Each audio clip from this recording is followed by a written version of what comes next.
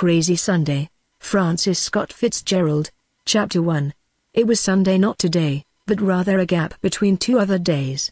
Behind, for all of them, lay sets and sequences, the long waits under the crane that swung the microphone, the 100 miles a day by automobiles to and fro across a county, the struggles of rival ingenuities in the conference rooms, the ceaseless compromise, the clash and strain of many personalities fighting for their lives. And now Sunday, with individual life starting up again, with a glow kindling in eyes that had been glazed with monotony the afternoon before. Slowly as the hours waned they came awake like pup and fiend in a toy shop, an intense colloquy in a corner, lovers disappearing to neck in a hall. And the feeling of hurry, it's not too late, but for God's sake hurry before the blessed 40 hours of leisure are over. Joel Coles was writing continuity. He was 28 and not yet broken by Hollywood. He had had what were considered nice assignments since his arrival 6 months before, and he submitted his scenes and sequences with enthusiasm. He referred to himself modestly as a hack but really did not think of it that way. His mother had been a successful actress. Joel had spent his childhood between London and New York trying to separate the real from the unreal, or at least to keep one guess ahead. He was a handsome man with the pleasant cow-brown eyes that in 1913 had gazed out at Broadway audiences from his mother's face. When the invitation came it made him sure that he was getting somewhere. Ordinarily he did not go out on Sundays but stayed sober and took work home with him. Recently they had given him a Eugene O'Neill play destined for a very important lady indeed. Everything he had done so far had pleased Miles Coleman, and Miles Coleman was the only director on the lot who did not work under a supervisor and was responsible to the money men alone. Everything was clicking into place in Joel's career. "This is Mr. Coleman's secretary. Will you come to tea from 4 to 6 Sunday? He lives in Beverly Hills, No. Joel was flattered. It would be a party out of the top drawer. It was a tribute to himself as a young man of promise. The Marion Davis crowd, the hi-hats, the big currency numbers, perhaps even Dietrich and Garbo and the Marks, people who were not seen everywhere, would probably be at Coleman's. "I won't take anything to drink," he assured himself. Coleman was audibly tired of rummies, and thought it was a pity the industry could not get along without them. Joel agreed that writers drank too much. He did himself, but he wouldn't this afternoon. He wished Miles would be within hearing when the cocktails were passed to hear his succinct, unobtrusive, "No, thank you." Miles Coleman's house was built for great emotional moments. There was an air of listening, as if the far silences of its vistas hid an audience, but this afternoon it was thronged, as though people had been bidden rather than asked. Joel noted with pride that only 2 other writers from the studio were in the crowd, an ennobled Limey and, somewhat to his surprise, Nat Keogh, who had evoked Coleman's impatient comment on drunks. Stella Coleman, Stella Walker, of course, did not move on to her other guests after she spoke to Joel. She lingered. She looked at him with the sort of beautiful look that demands some sort of acknowledgement, and Joe drew quickly on the dramatic adequacy inherited from his mother. "Well, you look about 16. Where's your kiddie car?" She was visibly pleased. She lingered. He felt that he should say something more, something confident and easy. He had first met her when she was struggling for bits in New York. At the moment a tray slid up and Stella put a cocktail glass into his hand. "Everybody's afraid, aren't they?" he said, looking at it absently. "Everybody watches for everybody else's blunders, or tries to make sure they're with people that'll do them credit. Of course that's not true in your house." He covered himself hastily. "I just meant generally in Hollywood," Stella agreed. She presented several people to Joel as if he were very important. Reassuring himself that Miles was at the other side of the room, Joel drank the cocktail. "So you have a baby?" he said. "That's the time to look out.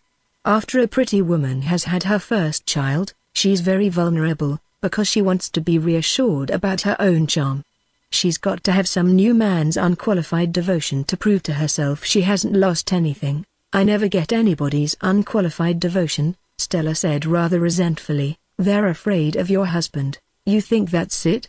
She wrinkled her brow over the idea. Then the conversation was interrupted at the exact moment Joel would have chosen. Her attentions had given him confidence. Not for him to join safe groups, to slink to refuge under the wings of such acquaintances as he saw about the room. He walked to the window and looked out toward the Pacific, colorless under its sluggish sunset. It was good here, the American Riviera and all that, if there were ever time to enjoy it. The handsome, well-dressed people in the room, the lovely girls, and the lovely girls. You couldn't have everything. He saw Stella's fresh boyish face, with the tired eyelid that always drooped a little over one eye, moving about among her guests, and he wanted to sit with her and talk a long time as if she were a girl instead of a name. He followed her to see if she paid anyone as much attention as she had paid him. He took another cocktail not because he needed confidence but because she had given him so much of it. Then he sat down beside the director's mother. Your son's gotten to be a legend, Mrs. Cullman, oracle and a man of destiny and all that. Personally, I'm against him, but I'm in a minority. What do you think of him? Are you impressed? Are you surprised how far he's gone? No, I'm not surprised, she said calmly. We always expected a lot from Miles. Well now, that's unusual, remarked Joel. I always think all mothers are like Napoleon's mother. My mother didn't want me to have anything to do with the entertainment business. She wanted me to go to West Point and be safe. We always has every confidence in Miles. He stood by the built-in bar of the dining room with the good-humored, heavy-drinking, highly paid Nat Keo. I made $100 grand during the year and lost $40 grand gambling, so now I've hired a manager. You mean an agent, suggested Joel. No, I've got that too. I mean a manager. I make over everything to my wife and then he and my wife get together and hand me out the money.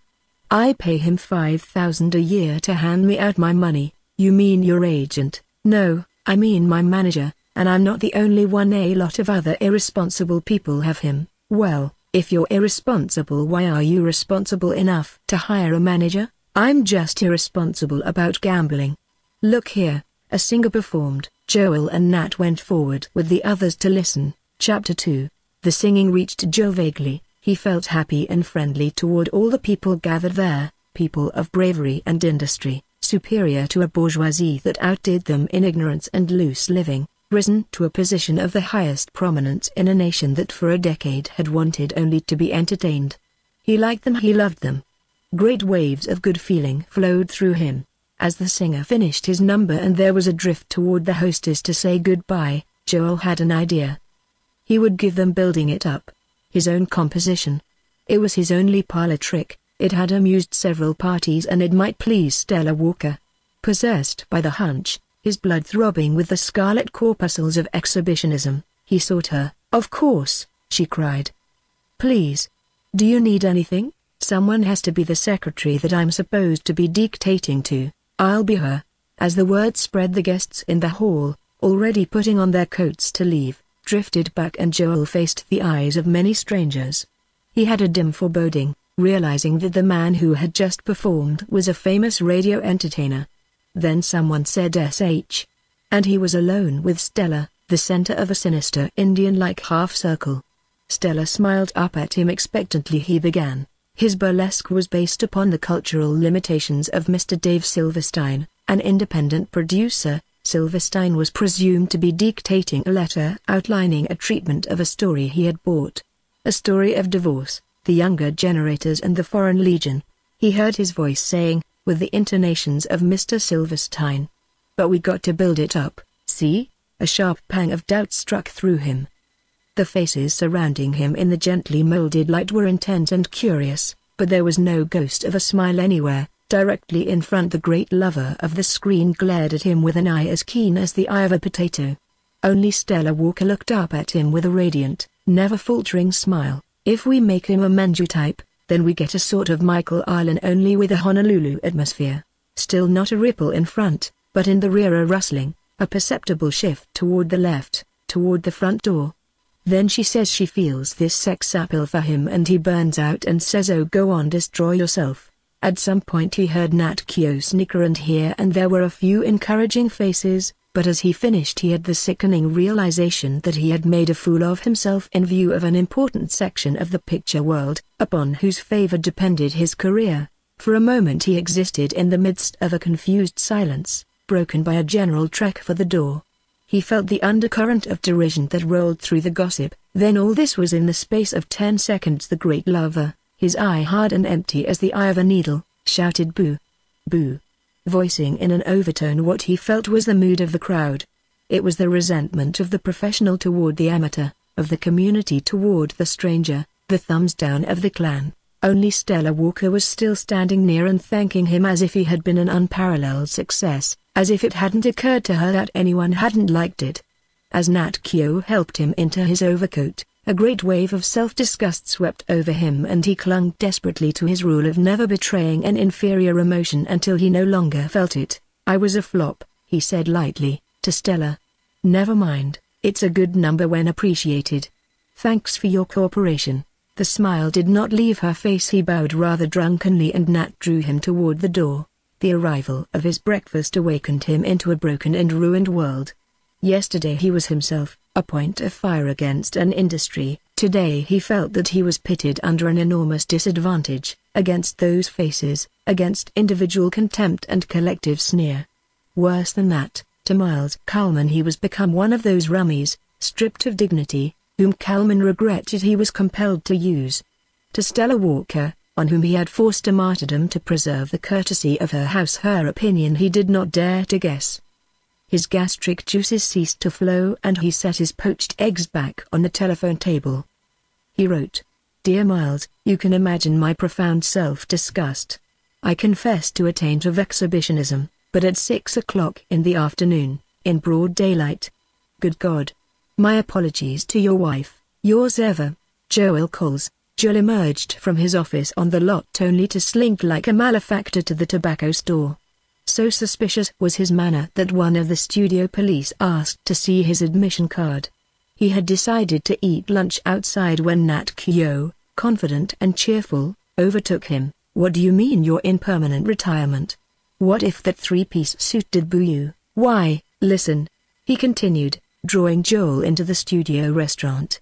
The night of one of his premieres at Grauman's, Joe Squires kicked his tail while he was bowing to the crowd. The ham said Joe'd hear from him later, but when Joe called him up at 8 o'clock next day and said, "I thought I was going to hear from you," he hung up the phone. The preposterous story cheered Joel, and he found a gloomy consolation in staring at the group at the next table, the sad, lovely Siamese twins, the mean dwarfs, the proud giant from the circus picture. But looking beyond at the yellow-stained faces of pretty women, their eyes all melancholy and startling with mascara, their ball gowns garish in full day, he saw a group who had been at Kalman's and winced. "Never again," he exclaimed aloud, "absolutely my last social appearance in Hollywood." The following morning a telegram was waiting for him at his office. "You were one of the most agreeable people at our party. Expect you at my sister June's buffet supper next Sunday, Stella Walker Kalman." The blood rushed fast through his veins for a feverish minute. Incredulously he read the telegram over. "Well, that's the sweetest thing I ever heard of in my life." Chapter 3, Crazy Sunday Again. Joel slept until 11, then he read a newspaper to catch up with the past week. He lunched in his room on trout, avocado salad and a pint of California wine. Dressing for the tea, he selected a pincheck suit, a blue shirt, a burnt orange tie. There were dark circles of fatigue under his eyes. In his second-hand car he drove to the Riviera Apartments. As he was introducing himself to Stella's sister, Miles and Stella arrived in riding clothes. They had been quarreling fiercely most of the afternoon on all the dirt roads back of Beverly Hills. Miles Kalman, tall, nervous, with a desperate humor and the unhappiest eyes Joel ever saw, was an artist from the top of his curiously shaped head to his niggerish feet. Upon these last he stood firmly. He had never made a cheap picture, though he had sometimes paid heavily for the luxury of making experimental flops. In spite of his excellent company, one could not be with him long without realizing that he was not a well man. From the moment of their entrance Joel's day bound itself up inextricably with theirs. As he joined the group around them, Stella turned away from it with an impatient little tongue click, and Miles Kalman said to the man who happened to be next to him, "Go easy on Eva Goebel. There's hell to pay about her at home." Miles turned to Joel. "I'm sorry I missed you at the office yesterday. I spent the afternoon at the analysts." "You being psychoanalyzed?" "I have been for months." First I went for claustrophobia, now I'm trying to get my whole life cleared up. They say it'll take over a year. There's nothing the matter with your life, Joel assured him. Oh, no? Well, Stella seems to think so. Ask anybody, they can all tell you about it, he said bitterly. A girl perched herself on the arm of Miles' chair. Joel crossed to Stella, who stood disconsolately by the fire. Thank you for your telegram, he said. It was darn sweet. I can't imagine anybody as good-looking as you are being so good-humored. She was a little lovelier than he had ever seen her, and perhaps the unstinted admiration in his eyes prompted her to unload on him. It did not take long, for she was obviously at the emotional bursting point. And Miles has been carrying on this thing for 2 years, and I never knew. Why, she was one of my best friends, always in the house. Finally, when people began to come to me, Miles had to admit it. She sat down vehemently on the arm of Joel's chair. Her riding breeches were the color of the chair, and Joel saw that the mass of her hair was made up of some strands of red gold and some of pale gold, so that it could not be dyed, and that she had on no makeup. She was that good-looking. Still quivering with the shock of her discovery, Stella found unbearable the spectacle of a new girl hovering over Miles. She led Joel into a bedroom, and seated at either end of a big bed they went on talking. People on their way to the washroom glanced in and made wisecracks, but Stella, emptying out her story, paid no attention. After a while Miles stuck his head in the door and said, "There's no use trying to explain something to Joel in half an hour that I don't understand myself, and the psychoanalyst says will take a whole year to understand." She talked on as if Miles were not there. She loved Miles, she said. Under considerable difficulties she had always been faithful to him. The psychoanalyst told Miles that he had a mother complex. In his first marriage he transferred his mother complex to his wife, you see, and then his sex turned to me. But when we married the thing repeated itself. He transferred his mother complex to me and all his libido turned toward this other woman. Joel knew that this probably wasn't gibberish, yet it sounded like gibberish. He knew Eva Goebel. She was a motherly person, older and probably wiser than Stella, who was a golden child. Miles now suggested impatiently that Joel come back with them since Stella had so much to say, so they drove out to the mansion in Beverly Hills. Under the high ceilings the situation seemed more dignified and tragic. It was an eerie bright night with the dark very clear outside of all the windows and Stella all rose gold raging and crying around the room. Joel did not quite believe in picture actresses' grief. They have other preoccupations. They are beautiful rose gold figures blown full of life by writers and directors, and after hours they sit around and talk in whispers and giggle innuendos, and the ends of many adventures flow through them. Sometimes he pretended to listen and instead thought how well she was got up. Sleek breeches with a matched set of legs in them, an Italian-colored sweater with a little high neck, and a short brown chamois coat. He couldn't decide whether she was an imitation of an English lady or an English lady was an imitation of her. She hovered somewhere between the realest of realities and the most blatant of impersonations. "Miles is so jealous of me that he questions everything I do," she cried scornfully. "When I was in New York I wrote him that I'd been to the theater with Eddie Baker. Miles was so jealous he phoned me 10 times in one day. I was wild." Miles snuffled sharply, a habit he had in times of stress. The analyst couldn't get any results for a week. Stella shook her head despairingly. "Did you expect me just to sit in the hotel for 3 weeks? I don't expect anything. I admit that I'm jealous. I try not to be. I worked on that with Dr. Bridgebane, but it didn't do any good. I was jealous of Jill this afternoon when you sat on the arm of his chair." "You were?" She started up. "You were? Wasn't there somebody on the arm of your chair? And did you speak to me for 2 hours? You were telling your troubles to Joel in the bedroom. When I think that woman, she seemed to believe that to omit Eva Goebel's name would be to lessen her reality used to come here." All right, said Miles wearily. "I've admitted everything and I feel as bad about it as you do." Turning to Joel he began talking about pictures, while Stella moved restlessly along the far walls, her hands in her breeches pockets. "They've treated Miles terribly," she said, coming suddenly back into the conversation as if they'd never discussed her personal affairs. "Dear, tell him about old Belzer trying to change your picture." As she stood hovering protectively over Miles, her eyes flashing with indignation in his behalf, Joel realized that he was in love with her. Stifled with excitement, he got up to say good night.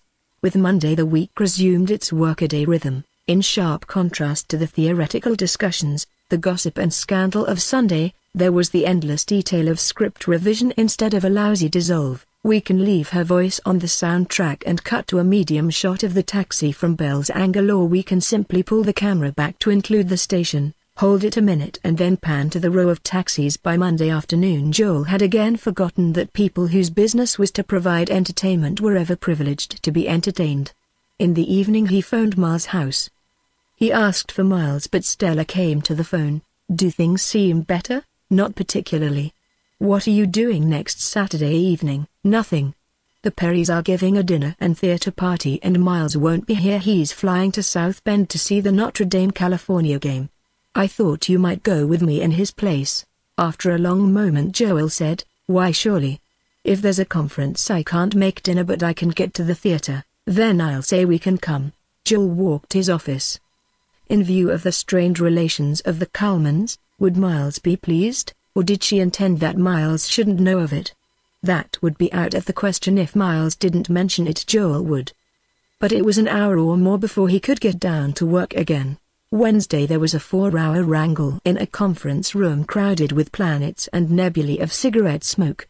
3 men and a woman paced the carpet in turn, suggesting or condemning, speaking sharply or persuasively, confidently or despairingly.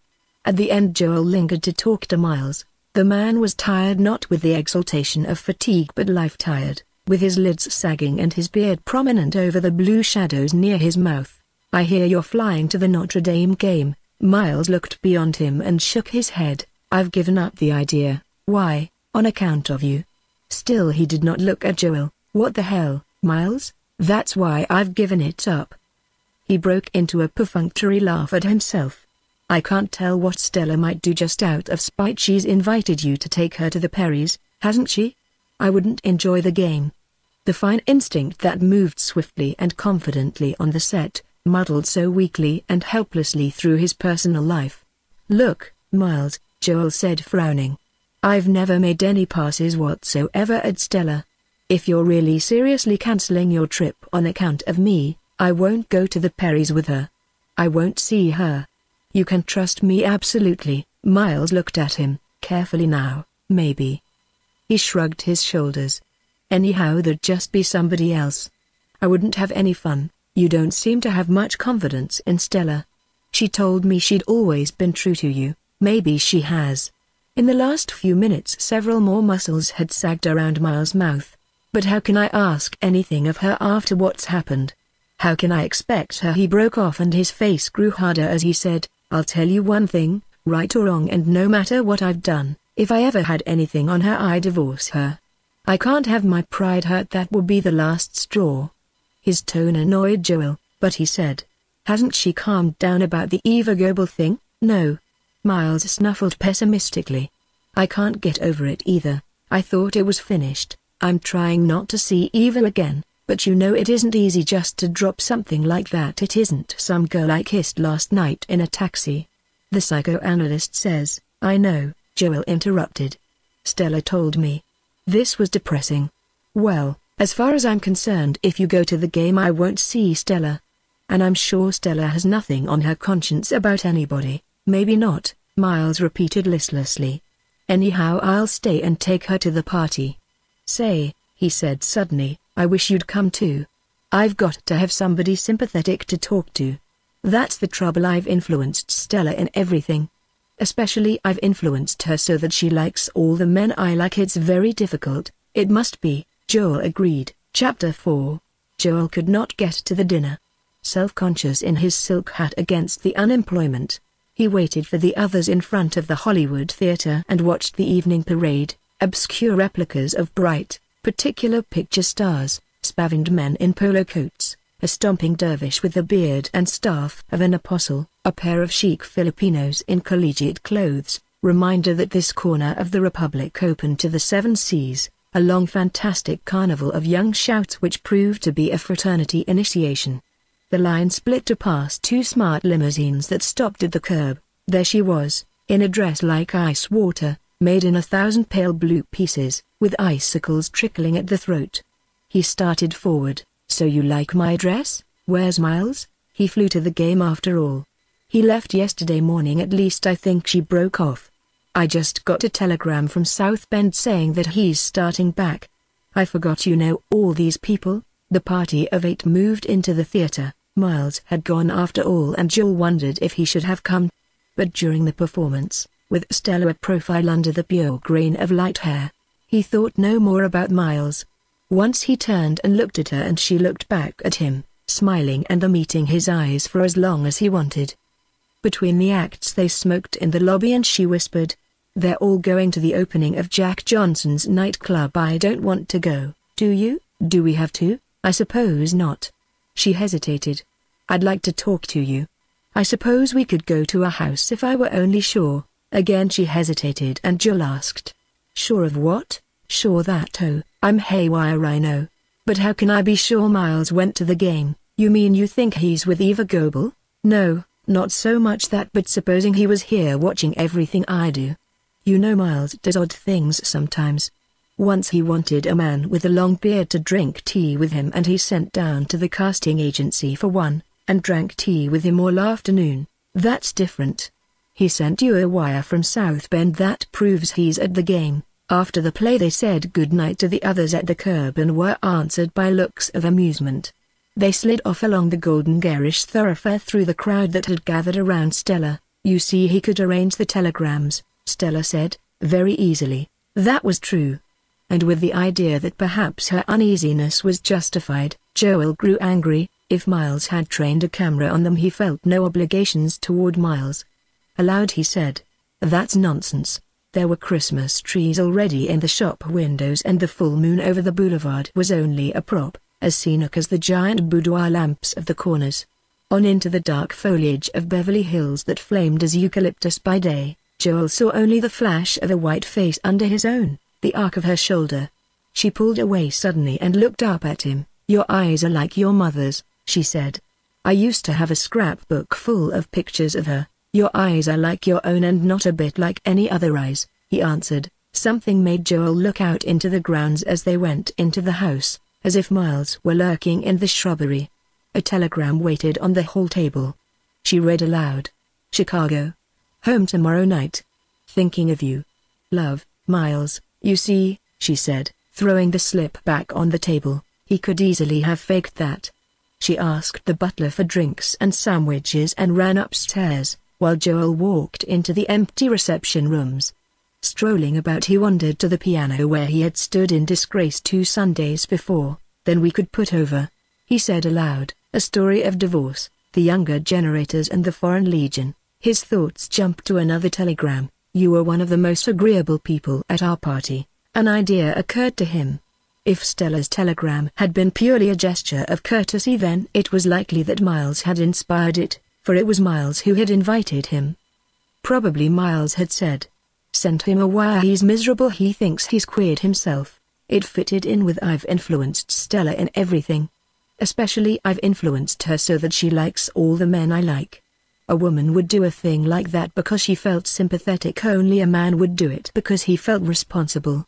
When Stella came back into the room, he took both her hands. "I have a strange feeling that I'm a sort of pawn in a spite game you're playing against Miles," he said. "Help yourself to a drink, and the odd thing is that I'm in love with you anyhow."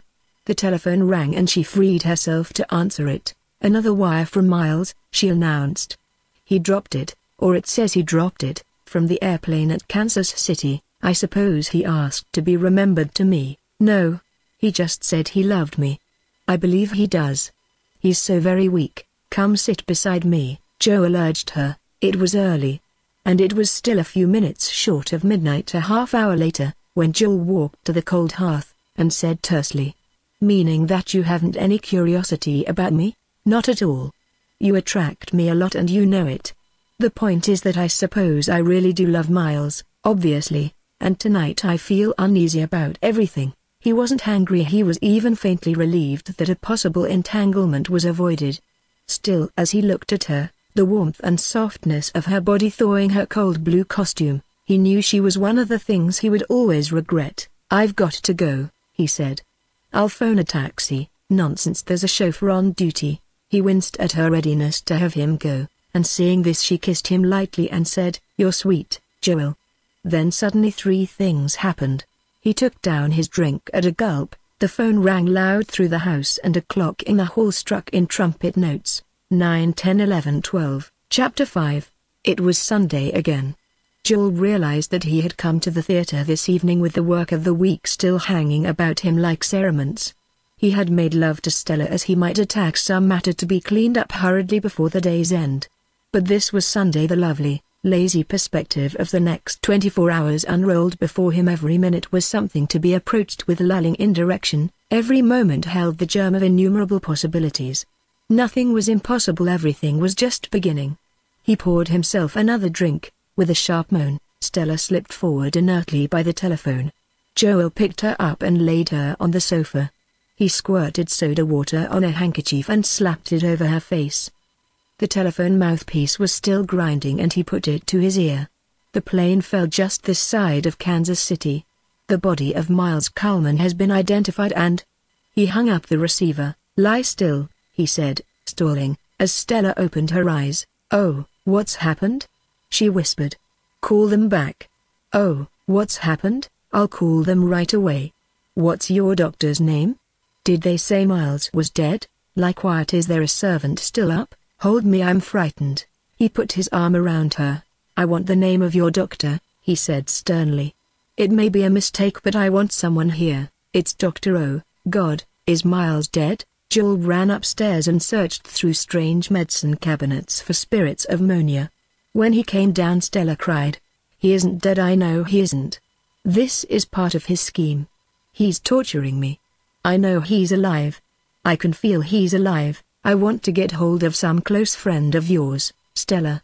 You can't stay here alone tonight." "Oh, no," she cried. "I can't see anybody. You stay. I haven't got any friend." She got up, tears streaming down her face. "Oh, Miles is my only friend.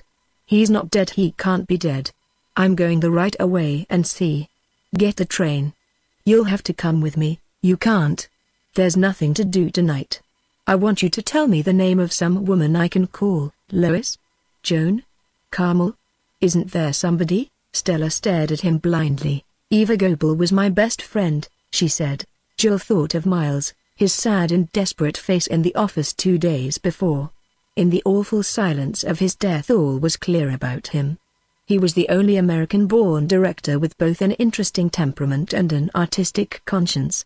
Meshed in an industry, he had paid with his ruined nerves for having no resilience, no healthy cynicism, no refuge, only a pitiful and precarious escape. There was a sound at the outer door. It opened suddenly, and there were footsteps in the hall. "Miles!" Stella screamed. "Is it you, Miles?" "Oh, it's Miles." A telegraph boy appeared in the doorway. "I couldn't find the bell. I heard you talking inside." The telegram was a duplicate of the one that had been phoned. While Stella read it over and over, as though it were a black lie, Joel telephoned. It was still early and he had difficulty getting anyone. When finally he succeeded in finding some friends, he made Stella take a stiff drink. "You'll stay here, Joel," she whispered, as though she were half asleep. "You won't go away. Miles liked you, he said you." She shivered violently. "Oh, my God, you don't know how alone I feel." Her eyes closed. "Put your arms around me." Miles had a suit like that. She started bolt upright. Think of what he must have felt. He was afraid of almost everything, anyhow. She shook her head dazedly. Suddenly she seized Joel's face and held it close to hers. "You won't go. You like me, you love me, don't you? Don't call up anybody. Tomorrow's time enough. You stay here with me tonight." He stared at her, at first incredulously, and then with shocked understanding. In her dark groping, Stella was trying to keep Miles alive by sustaining a situation in which he had figured as if Miles' mind could not die so long as the possibilities that had worried him still existed. It was a distraught and tortured effort to stave off the realization that he was dead. Resolutely Joel went to the phone and called a doctor. "Don't call anybody," Stella cried. "Come back here and put your arms around me." "Is Dr. Bales in, Joel?" Stella cried.